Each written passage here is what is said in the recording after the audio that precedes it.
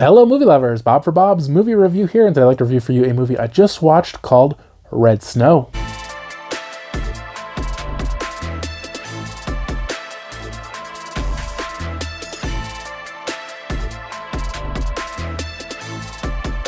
This one's provided to me for review by 4 Digital Media. If you get a chance to check this one out, let me know your thoughts in the comment section below. I'll include more information with the links to purchase one down in the description. So this one I was kind of lukewarm excited about. It is a horror comedy, listed as a comedy at least, about a vampire or a group of vampires, and it looks kind of bloody and gory, and I was like, okay, this could be interesting. And the movie starts out with this woman who is a novelist, and she writes stories about vampires. Now, a vampire happens to show up at her house injured and needs to heal, and so she, of course, takes him in. Who wouldn't take in a vampire?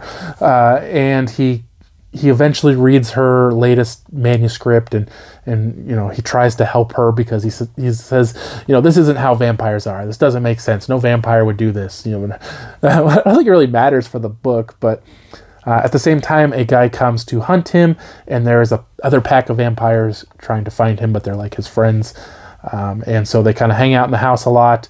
And she's afraid that he's going to try to kill her, or that he's lying about stuff or whatever. And I could definitely see where they're going for kind of like a jokey, lighthearted attitude through a lot of it. But for me, pretty much all the jokes were misses. I didn't really find it very funny. They did do this thing, and I'm not saying it's new, but it's not something you see a lot, where the vampires are kind of meta, and they understand the pop culture ideas about vampires and how they're not necessarily true to them, and they kind of talk about it. That was kind of interesting. I did like that aspect of it. Like I said, not very funny. The story is okay. It wasn't anything like amazing, and the acting was really subpar for the most part in this one. So I thought the movie was all right. If they're going to go for a horror comedy, more be lighthearted aspects of it, they should have really got some better jokes going.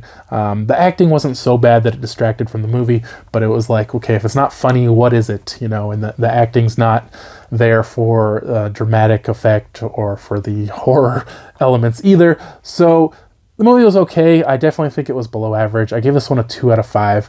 Unfortunately, I just feel like it didn't live up to kind of what my expectations would have been for this one. Hope you guys did enjoy the video. If you haven't already, subscribe for more videos, check the chess videos, and I'll see you guys next time.